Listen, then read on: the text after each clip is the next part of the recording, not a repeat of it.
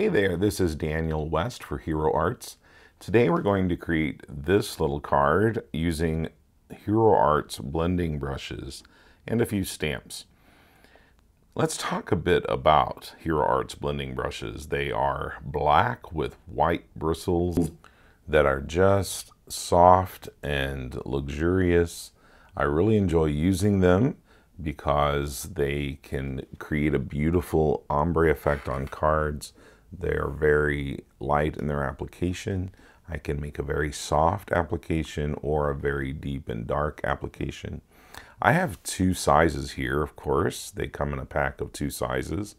One size, the larger size, I use for the dye inks, and the smaller sizes I use for hybrid inks like the Hero Hues reactive line.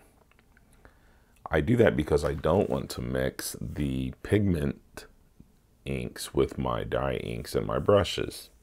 Today we're going to be using Hero Hues cardstocks in Dove White, Azalea, and Lapis.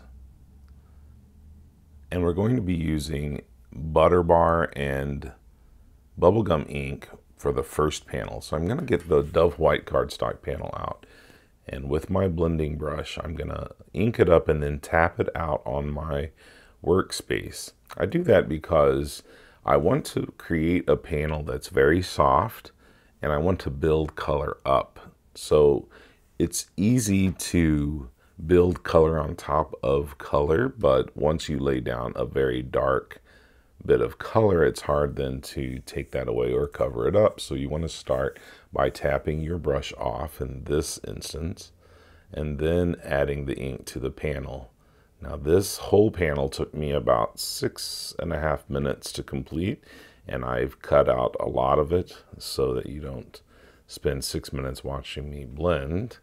But I really enjoy the finished product. It is bright and not overly saturated. It is a beautiful panel, and this will dry back a little bit. Now I'm going to take out a piece of Azalea cardstock and some raspberry jam ink, and I'm going to create a vignette around my colored panel. And here I'm not starting by tapping my brush, but I am starting off the side of the cardstock. So I'm taking my brush and starting on the glass and then brushing it over the side of my panel almost to the center, leaving the center the original pink color. And then I'm going to add this navy ink to the edges to really darken that up. And I think that panel is just fantastic. I'll put these two aside and create something completely different with my Lapis cardstock. Here I've got the same navy ink and my blue brush out here, and I'm doing the same technique as I did with the Azalea, but with different colors. Then I'm going to do or add a twist to this. You can actually paint scenes with brushes like this. Although they're not going to be super detailed if you don't use stamps, you can create a nice background with the light coming through. Like we're going to do a night scene here with reflection pond in it. And so I'm just going to add bits of ink in places by tapping the cardstock with my ink loaded brush. And I'm not concerned really over harsh lines. In fact, I don't mind them at all. I think they add a bit to what I'm trying to do here, and they will dry back a little bit. So here I've got the edge of my pond. I've got a tree line in the back and a moon kind of shining in behind it, and all of it is reflecting down at the bottom. So basically I'm just splitting my cardstock in half and then inking up a middle line on it. Now we're going to add one of my favorite stamp sets from Hero Arts, the You're My Universe stamp set. We're going to just add this little array or stream of stars to the top in white embossing powder. So let's prep our cardstock with some anti-static powder and then ink it up with Embossing and Watermark clear ink from Hero Arts. I like to stamp mine a few different times. First to pick up the powder that I laid down, then to add more ink to my panel. I'm going to stamp it again, and then I'm going to add my white embossing powder. Now, my panel wasn't completely dry when I added my embossing powder to it, so I'm just taking out one of my brushes, a cheap watercolor brush, and brushing off bits that are way out of line. Now, there are some stragglers on there, and it's perfectly fine because I'm creating a starry night, so they just kind of add to the feel. Now I'm going to take out the tree line from my Magical Forest stamp set and ink it up with navy ink, mask off a bit of it on my card panel so that you don't see the actual line of trees or the hill that they're on. And then I'm going to stamp it again, but in reverse. So since it's a reflecting pond or a little lake that we're trying to create here, it would be nice if the stamps were the exact mirror image, but it doesn't really matter. You're just trying to give the effect of the reflection. And if you don't get the exact mirror image, I don't think it's really going to matter a whole lot. I think it still looks really great, just like this. So I'm just going to flip the stamp over, ink it up with some navy ink, and I'm only going to stamp it one time because I want the reflection to be just a little lighter than the actual trees in the lakeside. Then I'm going to repeat the process on the other side of my card panel. Again, stamping the bottom only once, and then flipping it over and stamping the top a few times to make it a little darker than the bottom. 1, 2, and that's it. Isn't it beautiful? I just love it. Now I'm going to take out a Uniball Signo white gel pen, add a moon up top, add a moon on the bottom,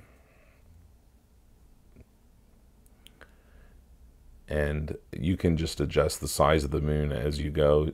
I'm going to eventually make these just a little bit bigger, but I'm going to add stars at the top and then try to add the reflection on the bottom, same size as best I can. What we're trying to go for is the illusion of a reflection, and I can see that I'm not getting it exactly right, but it is exactly enough. So it's good to also create some stars off the side, going off the side of your panel. It makes for a continuation of your design, and the eye is pleased by this. Also, I'm going to trim my panel down, so close your eyes if you don't want to see this. My cardstock doesn't complain, but I did want to pop this up on some other cardstock. So I'm going to grab another panel of the Lapis cardstock and then add some navy ink to it.